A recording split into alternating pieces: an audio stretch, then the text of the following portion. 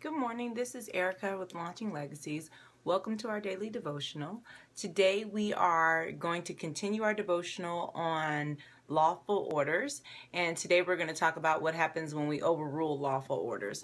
So let's get started. We're going to look at Numbers, the 20th chapter, and the 8th verse. So what's happening here is Moses and Aaron are in the wilderness. There's no water for the people. There's Miriam has died, and so things are bleak, and so the people are disturbed or distracted in some manner, and so that's becoming a problem.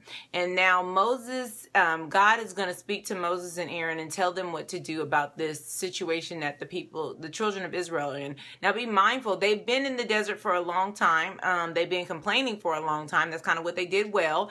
And Moses has been leading them through this complaining and through their back talk and all their crazy stuff for a while. So he's used to them having something to say all the time. And they don't have an absence of words this time. But again, Moses is grieving. His sister has just died. And I think he's a little bit tired of the children of Israel. It's kind of demonstrated in the passage that he gets a little bit weary of them and kind of frustrated with them. But still, he's given a lawful order. And remember, that's what this devotional is set towards, is that when we're given a lawful order from God, like told to do something from God, we need to go ahead and do it. Well, for some reason, Moses overrules it, and we're going to read the passage to find out. Let me just clean this off here. I don't know if that helps. It looks like it's a little foggy. Okay. All right, now we're at Numbers, the 20th chapter, and we're going to look at the 8th verse. And so it says, God is speaking here, and he says to Moses and Aaron, he says, "You and Aaron must take the staff and assemble the entire community. As the people watch, speak to the rock over there and it will pour out waters for you." Okay, notice he says, speak to the rock. "You will provide enough water from the rock to satisfy the whole community and their livestock." So Moses did as he was told. Well, he does a portion of it, right? He took the staff from the place where he was kept before the Lord. Then he and Aaron summoned the people to come and gathered at the rock. He says, "Listen, you rebels." Now, that doesn't sound like part of the instructions, but so we can find that Moses is a little bit disturbed. He says, "Listen, you rebels," he shouted. "Must we bring you water from this rock?" So now he's like, do we have to do this? Do we have to bring water from this rock?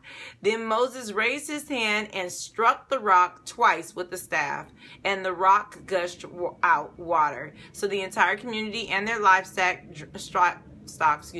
drank their fill.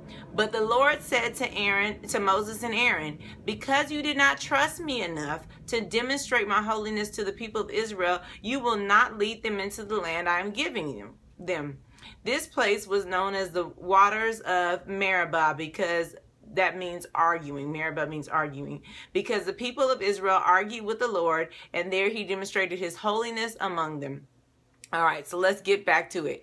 God told Moses, speak to the rock. Moses calls the people rebels, says, "Look at you hooligans. What are y'all doing? You guys don't know that God is who he says he is." And then instead of speaking to the rock, he strikes it, not once, but twice.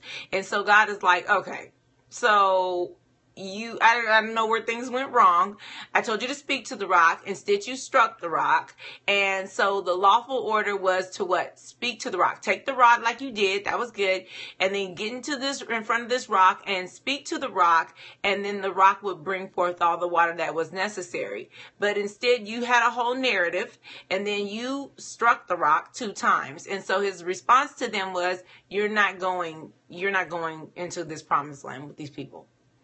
The land I promised them, you're not going to enter in. Now, mind you, Moses is 120 years old at his time of death. So what we know is he had 40 years. He was 40 years old when he left Egypt. He was 80 years old when he left the desert. He stayed in the desert for 40 years. He was 80 years old he's 80 years old when he goes to Egypt and tells them to set his people free. And we know he wandered in the wilderness for another 40 years. That makes him 120 years old.